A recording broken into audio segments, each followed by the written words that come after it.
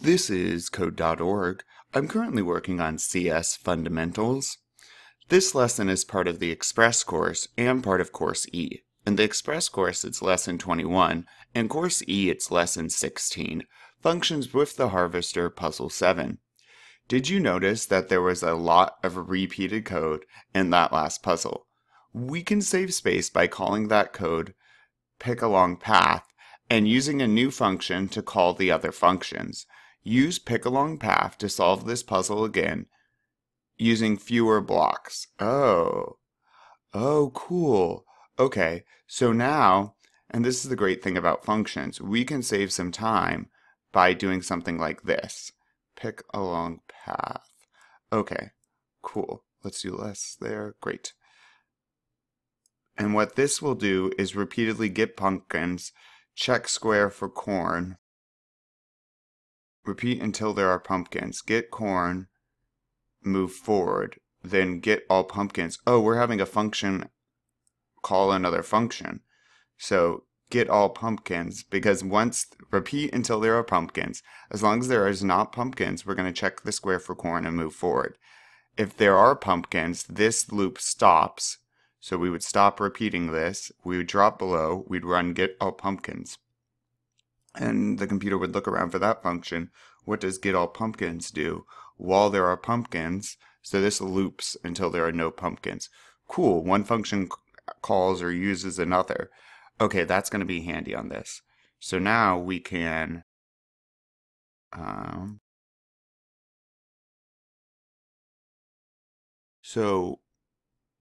pick along the path.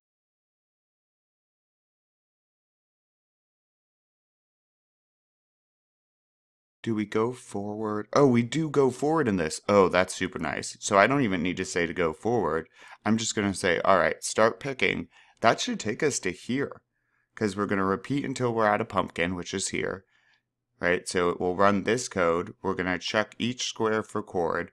Then we're going to move forward. Check each square for chord runs this. Oh, it has two function calls. And so each square, we're going to say, hey, is there chord? If so, pick it, right? And if there's not, we'll skip the pick, hit the bottom, we'll move forward.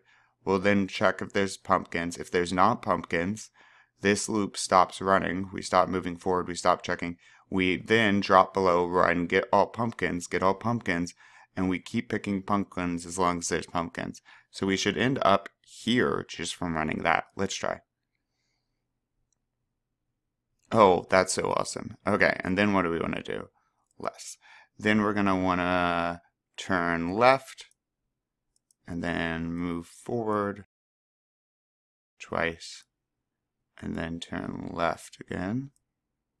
And then once we're facing this way, this is going to be the same thing as this, right? So we just want to get to that pumpkin. So we're going to say pick along the path, which runs this, which will also run that, and move us all the way forward to the pumpkin.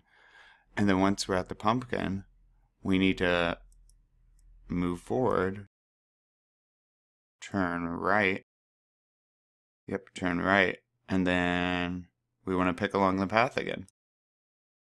Oh, that's so nice. So much less complicated, right? Because a lot of the work of the code is here.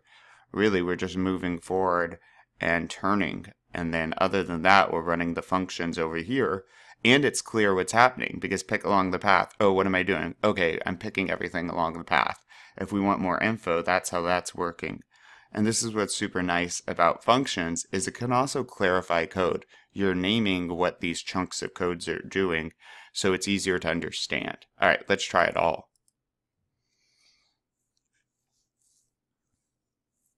You see it all running here, going through all of our functions, all of our code. Oh, wow. Oh, that's super awesome. Great, let's keep going.